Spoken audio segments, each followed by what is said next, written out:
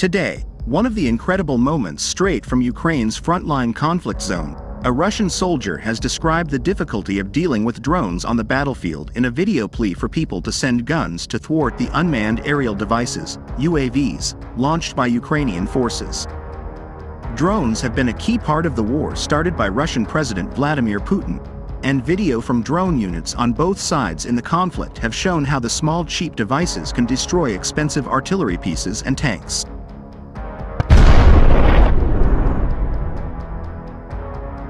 However, a 42-second clip posted on X, formerly Twitter, by the pro-Ukrainian account War Translated shows an unnamed Russian soldier saying that he and his comrades did not have the basic weapons to fend off the drones, which are dubbed birds. "Please help us with pump shotguns and things will work out.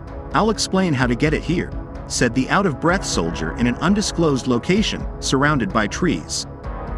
These birds, these FPV, first-person view, drones, were sick of them, the soldier added, and War Translated often shares videos of disgruntled Russian soldiers in Ukraine.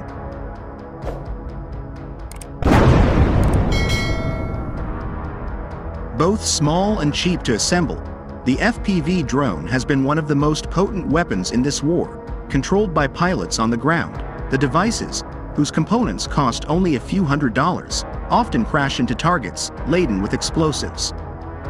They can be launched from improvised platforms several miles from the front line and can have a range from 3 to 13 miles, or even more. Ukraine's digital minister Mikhailo Fedorov said in February that the country will make thousands of long-range drones capable of deep strikes into Russia this year, and there are 10 companies making UAVs that can reach Moscow and St. Petersburg.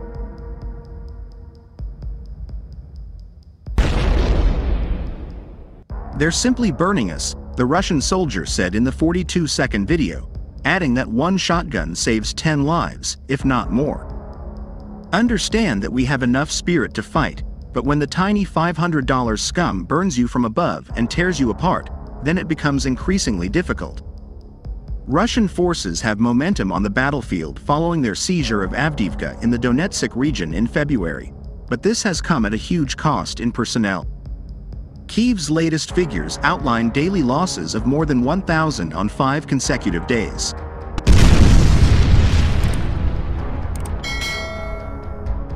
Amid the high losses and reports of low morale among Moscow's troops, another video posted by War Translated this week showed another unnamed Russian soldier warning would-be recruits not to join the war for the high salary on offer.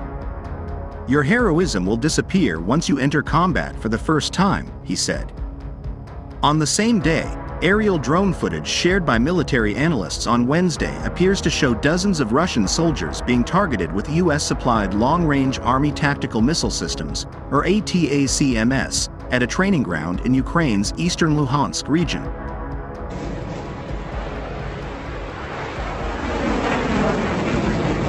The clip also was shared on X, formerly Twitter, by a volunteer with Geo-Confirmed, an OSINT account that geolocates visual content from the Russia-Ukraine war.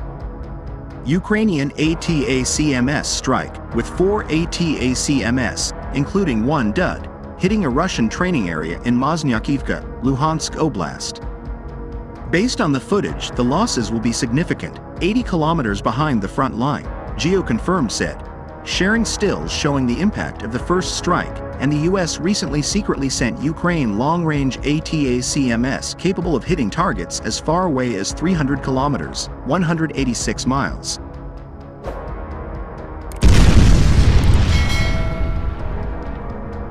The video was also shared by Russian military analyst Ian Matveyev, who estimated potential casualties to be in the dozens, and Russian officers again took the soldiers out for training, to stand in a crowd next to the trucks.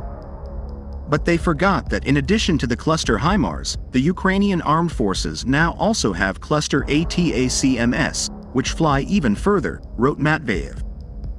The result was a strike by 3 missiles. The number of deaths is unknown, but most likely the total losses are measured in dozens.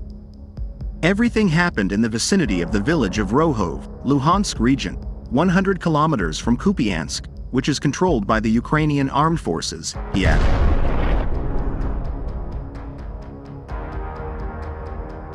pro-Ukrainian user Tendar said a Russian training camp and staging ground was struck by ATACMS. The first burst of cluster ammunition hit where the large Russian troop concentration was positioned.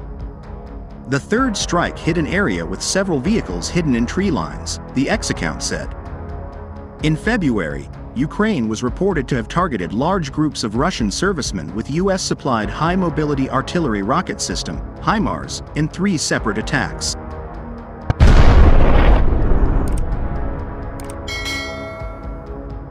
In one of the attacks, Ukrainian OSINT Project Deep State reported that Kyiv attacked a training ground located near the village of Podokalaivka in occupied Kherson. The BBC Russian service, citing a source in the Ukrainian Special Services, reported that the attack took place in the same location. While Ukrainian publication Zerkalo Nedeli reported that at least 60 Russian troops were killed in the Kherson attack.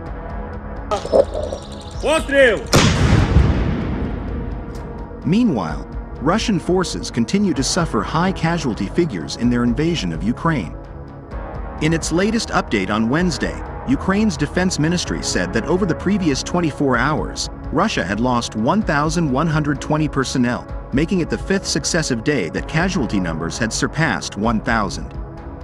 On Tuesday, Russia suffered 1,250 losses, 1,320 on Monday, and 1096 and 1,124 the previous 2 days, taking the tally over the last 5 days to 5,910.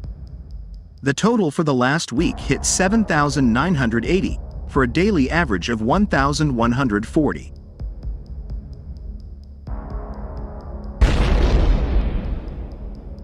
In March, there were more than 1,000 losses in a day on 9 occasions, 13 times in February, and only 4 times in January, and the latest tally by Kyiv puts total Russian losses over the 797 days of the war at 469,840, for a daily mean of 560. The Ukrainian Defense Ministry describes the figures as approximate, and they include both killed and injured. While Russia has not updated its casualty figures since September 2022, when Defense Minister Sergei Shoigu said just under 6,000 had been killed, an accurate estimate of the number of personnel lost in Vladimir Putin's full-scale invasion is difficult to ascertain.